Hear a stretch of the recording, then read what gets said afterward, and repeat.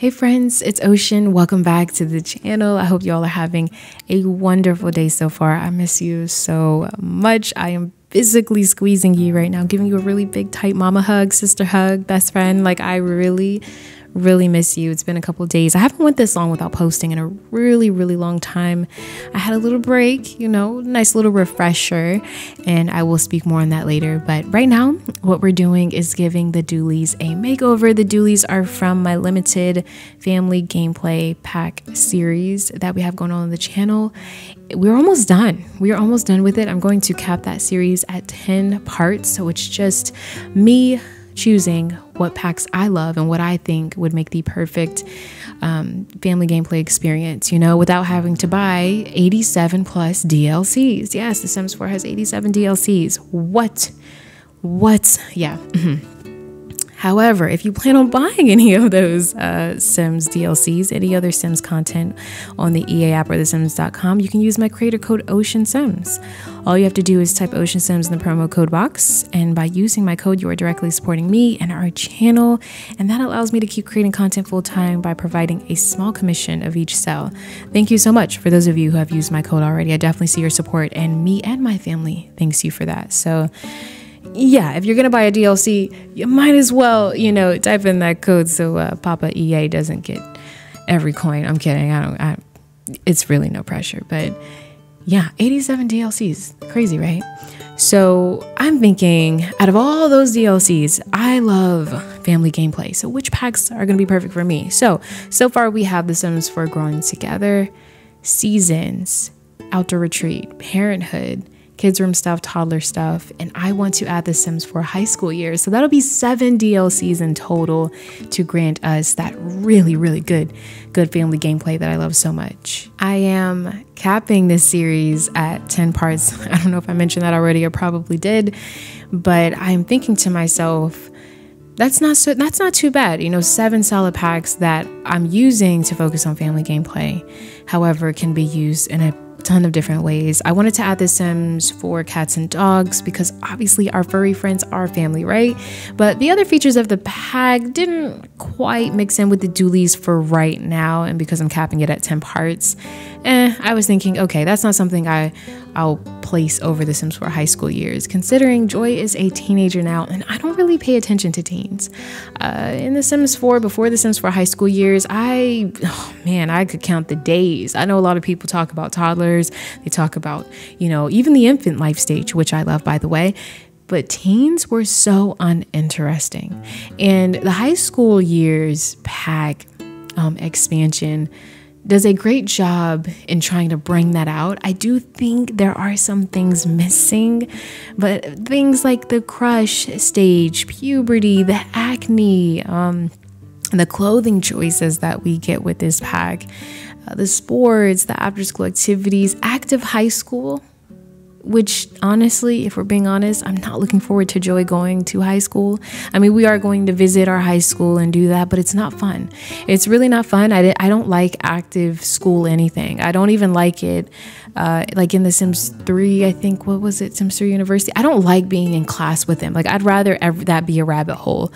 And I wish we could have did the after school activities with our teens in The Sims 4 in an active career type of thing, rather than going to school with them, because going to school with them is quite boring and you don't really have time to socialize and do what you think you need to do because of how time moves in The Sims in the school day. So, not looking forward to that. But what I am looking forward to doing with Joy is to, work on, just going on Social Bunny, having her little, going to like a chess club, or putting her into some type of club, her having her first crush, and just having fun with her friends, in Copperdale, and just getting some bubble tea, things like that. I'm excited for. But yeah, other than that, teens, I don't really pay any attention.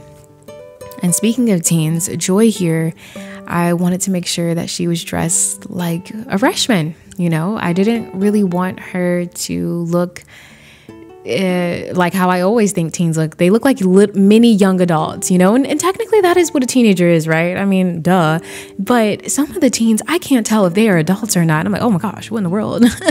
So I wanted Joy to kind of emulate this freshness, not the preteen stage, not quite senior in high school, and I think I did a really good job with that. She is probably my most favorite teen that I've ever created. I mean, she doesn't have that really fashionista type of style, and she's not grunge or punk. Like, I tend to do the same things with my teenagers, but Joy is just throwing on a t-shirt, her sneakers, and some flared jeans. She dresses kind of modest and still wears tights under her dress and stuff like that. And so I really wanted to have a different teen experience with Joy, and I'm excited. I'm excited to play that out and see where that takes us, and I love it. But yeah, I almost forgot to record me doing this because this was on one of the nights where I just wanted to sim. I feel like I haven't actually been in game playing in so long. I haven't really touched the gameplay wise. However, I have made a ton of sims and like a private save that I've been working on. If you want to see those sims, definitely follow my Tumblr, and also my Twitter, because that's where I like post little snapshots. I try not to fill the community tab up with too much because I know that's more of like, just posts that I want everyone to know about and just important things. I don't want to flood it too much. I don't want to flood your YouTube feed too much, but I do. I have been a creative sim, and I love creating sims and kind of developing this new or enhancing the style that I already have and making this kind of like realistic world. And the sims that I've made for it, they actually are basically no CC, only that, well, no, their clothing isn't CC, because I realized, I think the one thing, I can change up hairs, but I hate if you go into a save and like their clothing is missing. Oh, that's a big headache. So I'm also on my minimal CC path. I don't have a lot of CC in my main save, and I actually removed my entire build folder, and I'll slowly start replenishing things, but I'm kind of starting it over because I love a clean game. It is just so refreshing when you don't have a ton of stuff and you can figure out like what's causing what. And with new things coming out in The Sims 4, I do not want to have a game with a ton of mods and CC anyway. So yeah, things are about to look a little different these days. We're going back to OG Ocean, but that's okay. That's all right. And speaking of myself, yeah, back to me not posting in forever. I really needed a break. I was really consistent, and I am so proud of myself for doing that. I know a lot of creators talk about burnout and stuff like that, and it's easy to kind of throw that burnout label and think, oh, I'm feeling this way, so it's burnout. But I love The Sims. I'm not really bored of it. And I love to, create, but it was almost like I was, if I was burnt out of anything, it was just from just the day-to-day grind of recording and making a thumbnail and editing a video, I guess, but never really the game itself. And so I really needed a break. I love just not doing anything. I haven't done anything. I mean, last weekend or the weekend that just passed, I mean, we had like family events and functions, and it felt good to spend time with family and not feel guilty about anything. It felt good to spend time with my kids and not think about what I was going to post the next day, and it's their summer. So I'm just really thankful that I can just be present and be there. And I can't just post anything up here anymore. Everything I post, it has to mean something. It has to be something I love. It has to be something that I think you'd like. I've just been chilling. And my husband too, obviously my husband works a full-time job, and he has a YouTube channel that he keeps up with himself as well. And he also kind of took a break with me, and we kind of just lived life. And that felt really great to do that, just wake up, not have any plans, just doing random things, and that just felt really good to do. So I'm gonna have more days like that, and I obviously, I pride myself on being consistent. You probably will hear my kids in a couple of these videos in the background because I'm a mom, and so I'm like, yeah, you know what, I gotta do what I gotta do. But this whole rant and ramble is to encourage you to do the same. Just wake up and do nothing.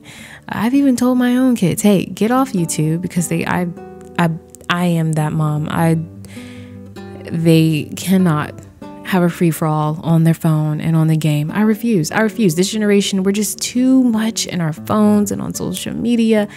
And when people say touch grass, like people make that joke like, oh, you need to touch grass. It's very true. A lot of people need to touch grass. And so just getting out there in nature and experiencing life outside the screens, it's so good for you. So even if you can't watch my video right now and you have to watch it 2 weeks from now, thank you. You know, I want all of you to take care of yourselves first and foremost. And so, yeah, the fact that we're all here today and you're watching this video, thank you. But do something different. I really encourage that's my only thing. Everything I have to do has to be of purpose, to where I feel guilty sometimes being so consistent on YouTube. Yes, it benefits me, but if it makes you have to tune into my video all the time, no, don't do that. Don't apologize for being late on a video. Don't apologize because you weren't first. Don't apologize because you missed that video and you forgot what happened in the last episode. Girl, who cares? Who cares?